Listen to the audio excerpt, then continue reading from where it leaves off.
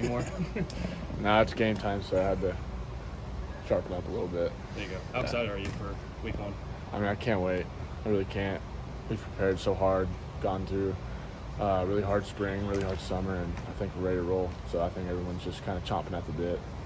What was this offseason like for you, the decision to come back, the battle with Preston, winning that starting job again? I mean, I guess it was a little tough going from being a captain here, breaking records here, breaking conference records, and then getting told I'm going to compete. So I stayed true to myself, stayed true to what I do, and worked out in the end. Did the decision to name you the starter, like, kind of fairly early in camp, did that give you, like, even more confidence in yourself? I really wasn't worried about it. Like I said, stay true to myself, just compete the way I always compete. And I think we both had good camps. The whole team had a great camp, and that's what I was focused on, is getting the team ready for game 1 and to go win games. And the whole starting thing was kind of backseat to getting focused on winning games. What was your reaction to Austin getting 23, and how much do you think he values that? I mean, there's no one more deserving. Austin works hard as anybody. He's been here for a long time. He's paid his dues. For someone to represent 23, I'm really happy it's him. They always say, or people always say, that quarterbacks can really take a jump from year 1 to year 2, and obviously you had experience before starting last year, but I guess what kind of jump have you maybe felt in practice, or is it maybe something you need to see jump in the game? You know what I mean? Yeah, I mean, I think for me it was just getting comfortable with a new offense, a new coordinator, new players. I mean, we look around, there's a lot of new guys, a lot of new faces, so I think from spring to fall, I think we've all made a big jump. Mm-hmm. I think that's been the most impressive thing that I've seen. And, yeah, just playing with new guys and getting comfortable with them. Speaking of new guys, obviously you've been around very talented running backs before.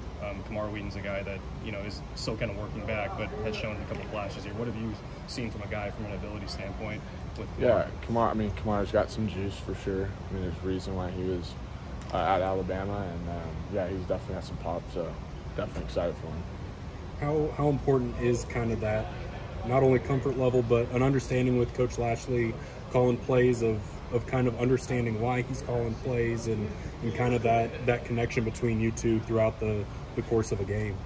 I think it's really important. I think it's very important that the quarterback and the play caller are on the same page. Make sure that he's calling stuff that I like, and that I'm able to execute what he wants me to execute. And I think that's a huge deal that we're on the same page, whether it's calls or coverages and checks, whatever it is. I think it's extremely important. The push for a championship, I mean, you've been talking about it all offseason. I mean, now that the games are here, do you kind of change the approach? You got to keep it more week to week, or how do you talk about that? Yeah, it's the main goal is definitely championship, but to get there, you got to take week by week. You got to prepare. Like, this is your last week you're going to play, and you're going to have to play that game that way, and just focus on each opponent. No opponent's more important than the other, and yeah, take it week by week, and if we do that the right way, we'll find ourselves where we want to be. Is last year the way, because you guys start off 7-0 and then finish 1-4, is maybe last year kind of, I guess, a reminder of that? Like, hey, you kind of have to do the entire season. No, yeah, there's no doubt. We have to finish. Mm-hmm. The word finish has been a big thing in our program, and it's going to continue to be. That's it. You got to finish. We didn't finish last year whatsoever, obviously, and yeah, we'll see what we're made of in November. And just what has it been like, continuing to work with this group of receivers? I know, had a couple go down at the end of fall camp, and maybe got some other guys involved. Just that entire group, what's it been like working with them this whole time? I mean, it's awesome. We're really deep. It's kind of a next man up mentality right now, but I think we'll be fully healthy pretty soon before y'all know it.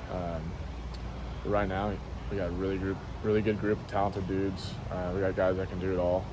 I mean, across the board, I feel comfortable with every guy in the field. So I'm really lucky to be able to throw to those guys.